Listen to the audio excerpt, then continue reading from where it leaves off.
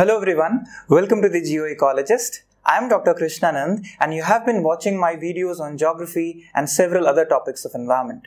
So in this session, we are going to learn about a very interesting theory that's called Thermal Convection Current Theory. Now, why are we going to learn about this? Because this theory is one of the important pivots in geographical history that changed the course of thinking of the geomorphologists and earth scientists because of its important things that were related to the internal structure of the earth and how it is associated to the landforms, importantly mountain building. So before this theory, propounded in 1928-29 by Sir Arthur Holmes, there were lots of scholars right from 1850s onwards who talked about various concepts that could actually tell us about the formation of various landforms on Earth. Right from the theories of isostasy that we have learnt in the previous lectures as well, right from the concept of Airy, Pratt and several others. Also importantly, we talked about Lothian-Green's tetrahedral hypothesis, then division model of cycle of erosion, and also importantly Taylor and Wegener's hypothesis of continental drift up till 1915.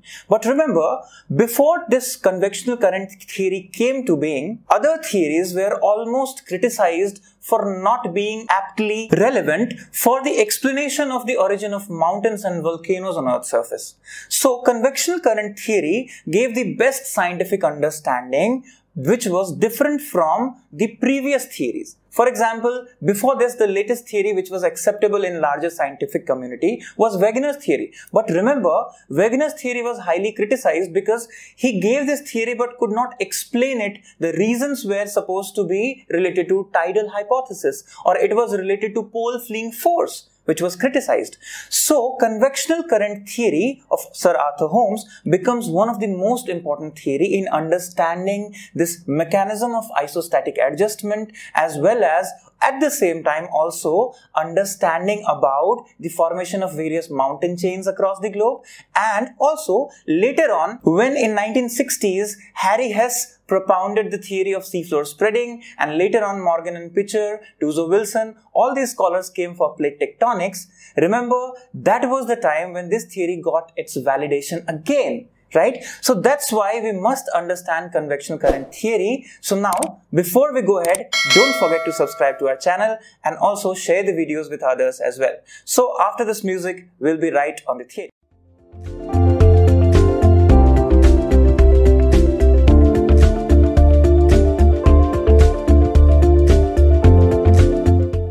So now, let's learn about thermal convection current theory by Sir Arthur Holmes.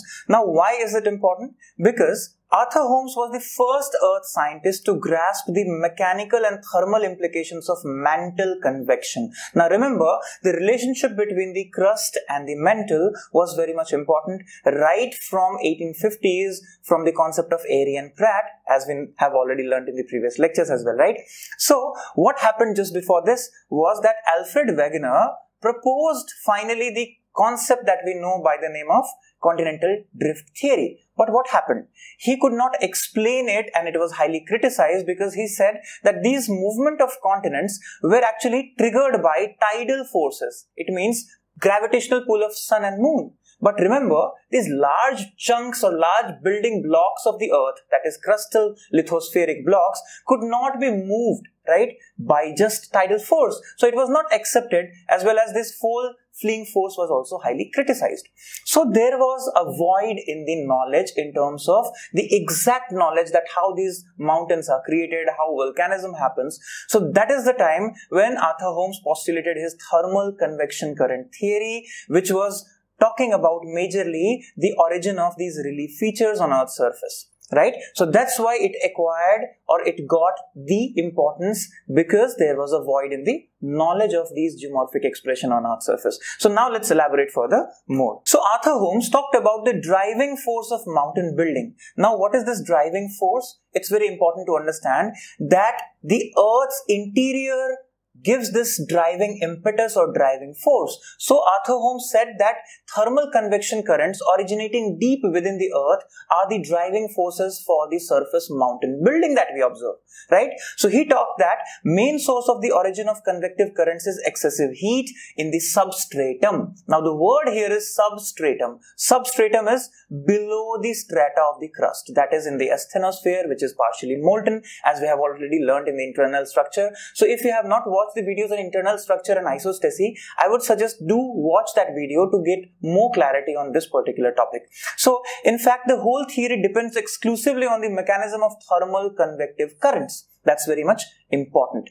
Now here is important that he discussed 3 different layers in the earth where different convective zones are present. So according to Holmes, the earth consists of 3 zones or 3 layers, and namely upper layer is made of granodiorite, that is up to 10 to 12 kilometer. Intermediate layer is 20 to 25 kilometer made of amphibolite, and lower layer of ecologite. So this was the stratification presented by Arthur Holmes. Now if you observe this particular graph, it's saying silica content here, right? And here is the percentage of mineral by volume. So if you look at this geological graph for that matter, it says that maximum silica content but minimum in terms of availability. So amphiboles are minimum in terms of availability but maximum are here in terms of silica content. Same is olivine and pyroxene. What happens here? Silica content is lesser and lesser as you go away, right, here. But what happens? Their presence is more than what is amphibole. So if you can pause the video here and look into this particular diagram, you'll understand that these intrusive and extrusive form of rocks and minerals have particular volume and also silica content depending upon in which layer they are formed by which particular process of thermal convection they originate.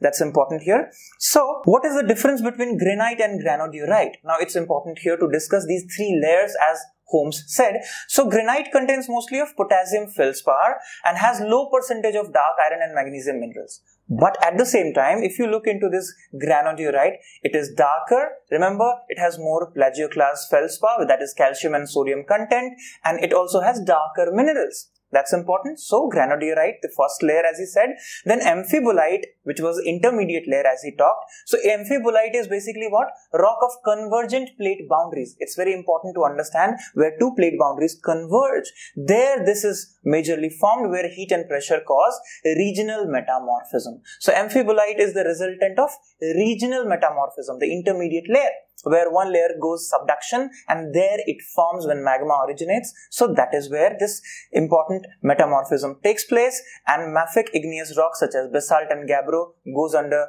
this metamorphism to form amphibolite, or metamorphism of clay-rich sedimentary rocks as well like marl or grey also form this particular amphibolite, that is the intermediate layer. Now comes to the lower layer of eclogite. Now what is this eclogite? Eclogite is a metamorphic rock formed when mafic igneous rocks are subjected to very high pressure. Obviously, because it is under influence of so much of pressure from the above layers, that's why it is important to understand that it's under high pressure. So eclogite forms at pressure greater than those typical of the crust, and they are unusually dense rocks. Eclogite can play an important role in driving convection within the solid earth. That's why it is important. So this is the 3-layer stratification which was talked by Arthur Holmes, that these are the layers after which he said that these layers and these particular kind of rocks are formed because of particular kind of thermal convection. So let's elaborate and see. Then further, he has grouped these particular rocks into 3 layers or maybe you can say 2 particular zones. One is the crustal zone, one is the mantle zone. So 3 layers are crust consisting of upper and middle or intermediate layers and crystalline upper part of lower layer, substratum that is representing molten part of lower layer, and crust and substratum are composed of Sial and Sima. Remember this Edward Suez hypothesis classification of Sial, Sima, Nife. So if you look into this image, what you observe? This is the crustal part, this particular part, right? And here is the mantle part in which crust subducts at particular places, and also it also goes away from each other at certain places. So where crust moves towards each other and crust goes away from each other, as we have already learned in plate tectonics in details as well, right?